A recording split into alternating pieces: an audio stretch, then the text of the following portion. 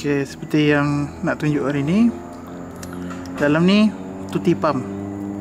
Kita tengok macam mana, apa benda dia, macam mana bentuk dia, dan apa yang trigger dia.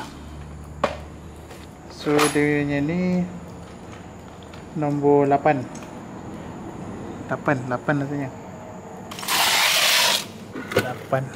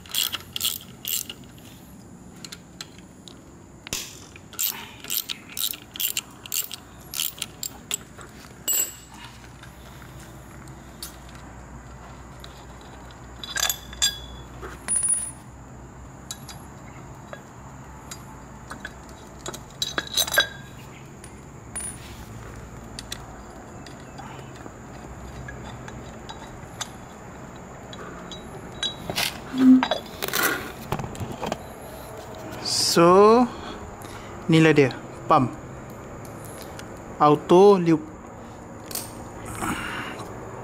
Benda ni harga dia 100.5. Kau jangan nak hilang ke apa ke, 100.5 kau hilang nanti. So kalau kau tengok kat sini, kabel ni dia link ke throttle.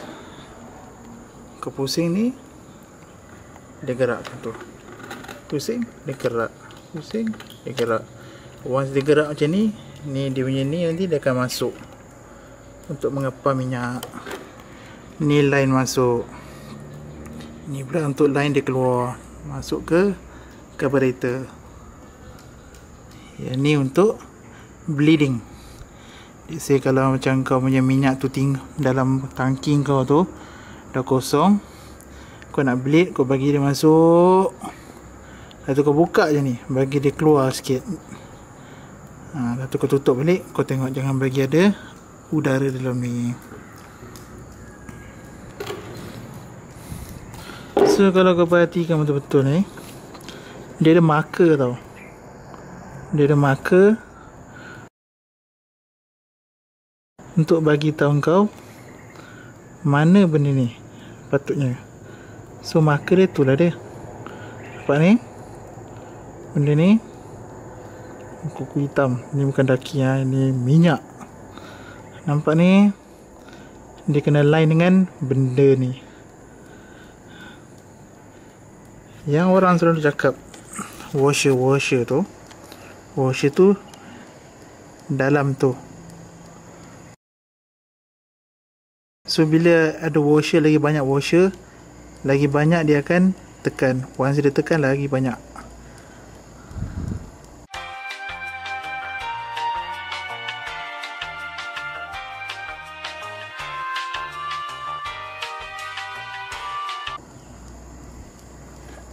Kalau ada mekanisme dia macam tu, nampak tu, dia ada macam slope tu kan.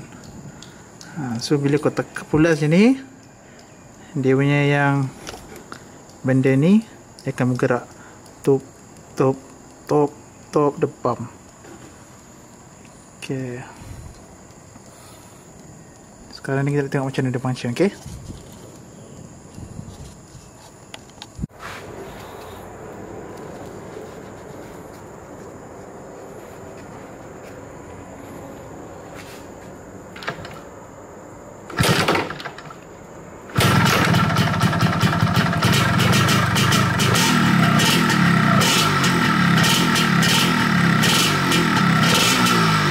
A few moments later.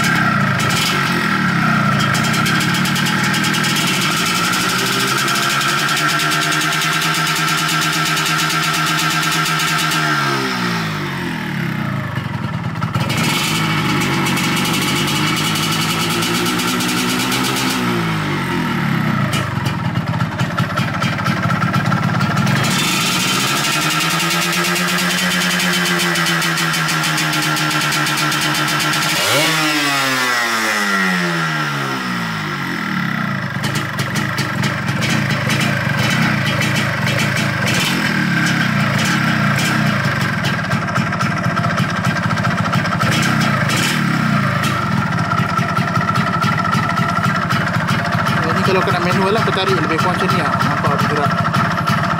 Naik, turun. Naik, depan, belakang. Depan, belakang.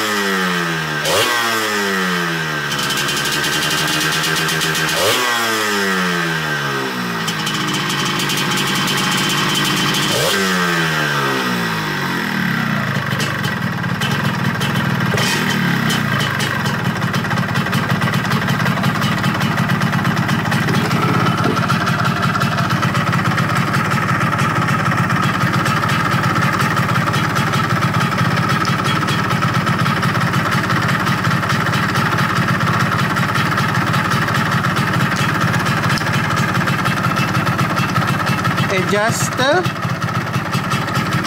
untuk tengok kau punya ni lah, macam aku cakap tadi tu, dia punya ada penunjuk tu kan. So kau adjust ni untuk bagi dia sama rata.